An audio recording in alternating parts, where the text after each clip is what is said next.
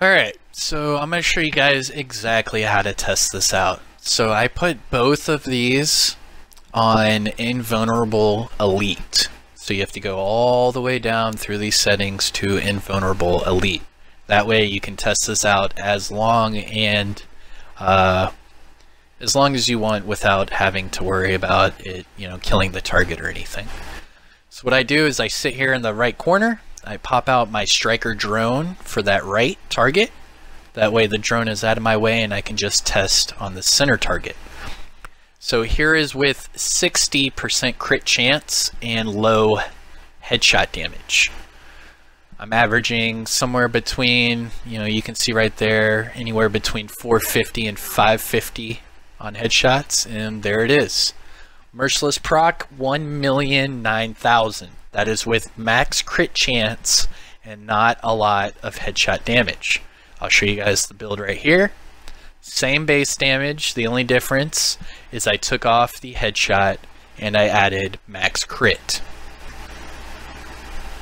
Alright. Okay, so I just showed you guys what it was with the max crit chance. So here is how I actually run the build. I'm going to show you guys the numbers. What I do is I drop the crit chance from 60 to 57 and I add a headshot damage scope. Now this is for those of you that don't want the max crit chance and you want more headshot damage. This does hit harder and I'll show you guys. So remember, both Invulnerable Elites, put the striker drone to the right and shoot the target in the left. Let's see what I get. 6. There it is right there. 1.129. That is with one shot to the head. 1.129. Now you remember earlier the other one was at 1,009,000. So I'm doing over 100,000 more damage. Whoops, wrong one. Here you go. So I dropped it down to 57 chance and now I'm at 115 headshot damage. So let's go to the build video. Yep.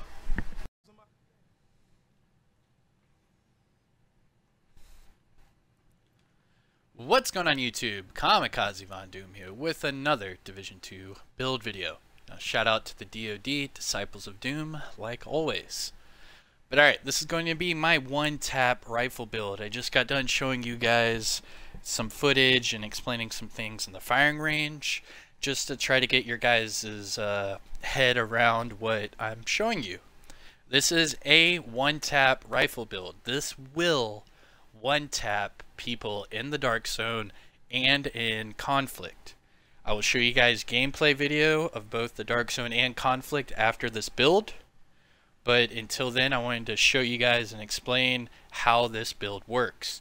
Because yes, it is a one-tap, but you need to have certain buffs activated in order to make it work.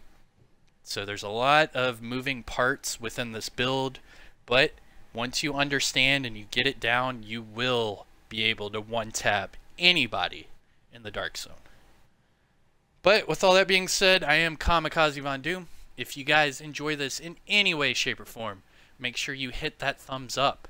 If you have any questions at all, let me know in the comment section below and I will gladly answer it. And if you are new to this channel, subscribe and make sure you hit that notification bell. That way you get notified each and every time I bring you another Division 2 video. But alright you guys, yeah, here we go. One tap rifle build. I'll let you guys look at this just for a second. This is a little different than your normal rifle or marksman rifle build. Starting off with the specialization. Yes, I am using Demolitionist. In TU6, Demolitionist is the most OP specialization for PvP. It goes without saying. You use that with the Merciless and you've already got an upper hand on anybody not using it. It's insane, it is deadly, and the amount of procs and damage you get out of it is ridiculous. It's truly ridiculous. Not only that, but when you get special ammo in the Dark Zone or Conflict and they run up on you and you're a rifle build, just whip out that grenade launcher and one tap them there too. Yeah, I mean, it's pretty self-explanatory. But alright, so I'm using Demolitionist. I get the explosive damage. I get to ignore incoming explosions once every 60 seconds. My teammates get damage to targets out of cover. So, I mean, there's a lot of good things that are coming out of this specialization. Now, let's get into the weapons. So, primary is a classic M1A, secondary Merciless, and then a double-barrel sawed-off shotgun. The classic M1A, I have hitting at 134.3k base. This is not with any of the buffs active. And trust me, there are a laundry list of buffs that are in this build. Starting off with the talents, I have Rifleman. Landing a headshot adds 10% weapon damage for 5 seconds. This can stack up to 5 times, and the duration refreshes after every headshot. It's not a headshot kill, it's just hitting them in the head. So potentially you can get up to 50% more weapon damage just by using this Rifleman. So you hit a headshot, your next one's going to hit harder. You hit a headshot, the next one's going to hit harder, what have you. And it's going to keep compounding up to 5 stacks. It's a lot of damage that they're just giving to you. Now remember, it does require 4 or less blues. So that's why I have 4 blues on the dot for this build, because that's the most blues you can have while running Rifleman. I also have Distance for optimal range and Recharged. Now the Distance, you could very well switch to Allegro and this would still work very nicely. Looking at the attachments, I have a 8x scope for headshot damage, 30%. I'm running a tightly packed magazine, giving me 5 more rounds. And the small laser pointer from the Demolitionist specialization, giving me 7% crit hit chance. My secondary is the Merciless, 49.5k base for this build, and I mainly use it for the brutality. It is a holstered talent, and every shot gives you a 5% chance for it to get that explosive damage proc. That is the entire premise of this build. You want that proc. That proc will one-tap anybody in the Dark Zone or Conflict. It doesn't matter if you have any buffs active, it will one-tap them. Double barrel sawed-off, 252.1k base with premeditated, Allegro, and Recharged. So yeah, if I'm running against the shotguns, I've got my own shotgun right here. It hits a little bit less than theirs, but it's a double barrel and it's got premeditated. So there are your weapons. Let's go into the gear. Quick overview of the gear. This is a 12-4-0 build. 12 red, 4 blue, and 0 yellows. My max armor right now is just about 233k, and my health is pretty low at 27k. This is not for face tanking. This is not for up close and personal gameplay. This is not for you to just run down the street and try to shoot somebody point blank. This is for you to sit back, pick them off, and you can one-tap them. Like if you do it smart, you could really do some damage with this build, and then when they run up to you, your teammates will help you out. You're good to go. This is for a team-based build. So all you solo PvPers out there, yeah, you could use this, but as soon as the enemy jumps up on you, you're going to have no backup and not a lot of sustainability, so it's pretty much game over there. But if you're at range, yeah, it's a lot of fun. Okay, starting off with the mask, Douglas and Harding. This is the Punch Drunk. It is the named Douglas and Harding mask, and it gives you that perfect concussion. Now, perfect concussion, every headshot I hit grants me 20% headshot damage for 2 seconds. And then if I was using a marksman rifle, it'd be 5 seconds. But for the rifle, 2 seconds is good enough. So when I hit headshots, not only am I getting the rifleman proc, but I am also getting perfect concussion. Now from the brand set bonuses of Douglas and Harding, I get 5% accuracy out of this item. The attributes, crit hit chance at 10% and hazard protection at 22%. Moving on to the backpack, Overlord Armament Backpack. From the Overlord brand set bonus, I get 10% rifle damage. The attributes, 2 blues and a red. I get total armor at 9.5, bonus armor at 18,000, and then weapon damage at 9%. Yes, you can get these numbers up higher, but due to RNG, these are my numbers. The talents, Spark and Destructive. So for Spark, damaging any enemies with a skill or explosive grants me 15 weapon damage for 15 seconds. And then the Destructive gives me 40% more explosive damage for that Merciless proc. And then with it being Overlord Backpack, I get 1 red mod slot, and this is giving me weapon damage and rifle damage. Down to the gloves. Alps Climbing Gloves with Devastating. The Alps Summit Armament brand set bonus gives me 20% skill haste. The attribute, I rolled 12% rifle damage, and then the Devastating gives me another 5% weapon damage. But also, with it being Alps Climbing, I get 1 red mod slot. So this gives me more weapon damage and rifle damage.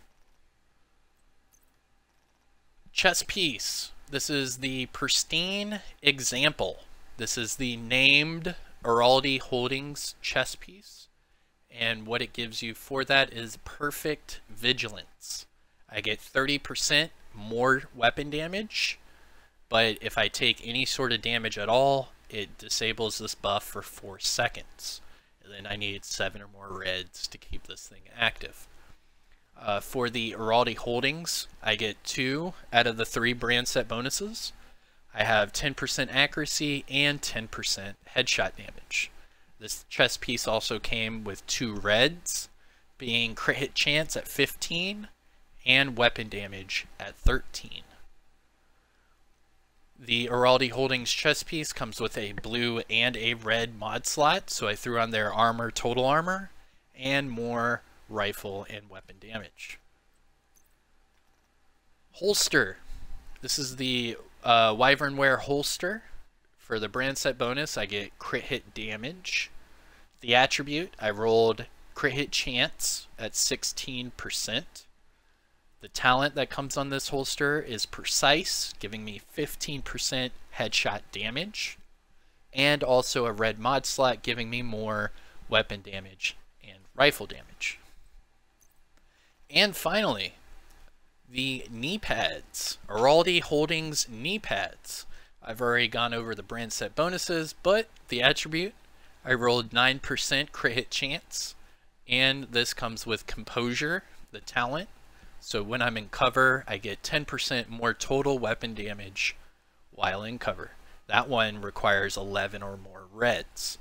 So between the 11 or more reds and the 4 or less blues, this is basically the best you're going to be able to get this build, because you can't go into any more blues and you can't really go into any more reds. And for the knee pads, I do have 1 more red mod slot, giving me more weapon damage, damage to armor, and rifle damage. So overall, everything is giving me buffs and damages. So with the mask, every headshot, I get perfect concussion, giving me more headshot damage. For the backpack, I have Spark, so when I use my Striker drone, I can proc Spark. When the Merciless procs, it procs Spark, and it gives you more damage. And then that Destructive, giving you the explosive damage, also helps with that Merciless proc. The gloves, I'm getting 20 plus damage just from the gloves. I get the rifle damage as the attribute, I get the devastating weapon damage buff, and I get the red mod slot giving me more damage.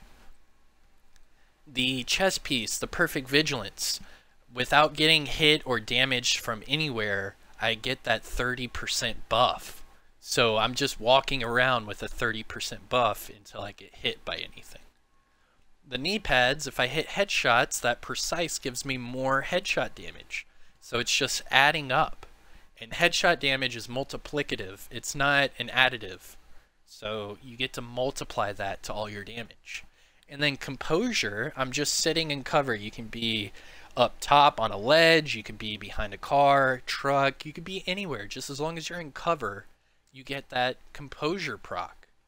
And it's just all of these procs and buffs on top of each other is what creates this one-shot build. Because if you're using this correctly and you get that shot and it procs the Merciless, it's going to take down whatever it is you're going against, because the Merciless proc acts as a second hit. So say I hit you for 300k to the head. Well, if the Merciless procs with that, you get the 300k headshot and you get the Merciless proc, which also counts as like a critical headshot. So you're doing twice the amount of damage for one shot. And if you have a 2-tap build with that proc, it turns it into a 1-tap build. It's pretty easy to explain. I just hope you guys are understanding it, because there's a lot of things moving in this build, but once you get it all together, it's game over. Now for the skills, I already kind of went over this. I use the striker drone. That way I can send the drone way out there to peg them in the back, and while they're distracted by that, I can, try to snipe them with this rifle. And then I use the booster hive. The booster hive is great for your teammates. They get the agility, they get the weapon handling, and they get the skill haste. But for you, you're also getting skill haste, the handling, and all that. So it helps everybody out. For all my PvP builds, I usually run a booster hive. Now that is the build. Let's finish off with the stats. Going down to the weapon stats, this is for the classic M1A, 134.2k. For PvP, it drops it down to 88.6k. But with the gameplay I'm showing you guys at the end, you'll see that I'm hitting for over 300k a hit. And then with that Merciless proc, that's another 300k plus. And this thing is hitting upwards of 600 to 700k per hit in PvP. Now I dropped the crit chance from 60 to 57. That way I could use this headshot damage scope. So my headshot damage is actually up to 115. And yeah, even with the crit chance going from 60 to 57, it still procs that Merciless pretty often. Out of the 2 clips I showed you guys in the beginning of this video, like within that one magazine, I'm already proccing that Merciless. Let's go to the offensive tab. So for all weapon damage, I have 34%, and then for the rifle damage, I have 58%.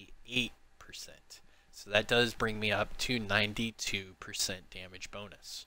I have 1% armor damage and 65% explosive damage. Go down to the defense, pretty low. I'm at 233 armor and 27k health. I do have 22% hazard protection and 20% skill haste. That's about it, you guys. If you have any questions, let me know in the comment section below. Like always, make sure you hit that thumbs up. And yeah, alright, that's it. Shout out to the DoD, like always. I'm Kamikazevondoom. I'll see you guys in the next one. Peace. Yeah, I'm almost there. Right there. Oh, he's cutting it. Getting him. Alright, he's down. Oh, his friend's just watching. Oh, he's down too. Alright, cool. Woo, man. No cover, no composure, no buffs, just standing up. Woo. I dig it, man. I really dig this one. This thing's nasty. Ooh, that build. I bet no one's gonna come by. It's been pretty dead. Oh, wait! Oh! 1 and 2! Look at this nade. See you, man. 2 shot him. Oh, cut my rope. Ha!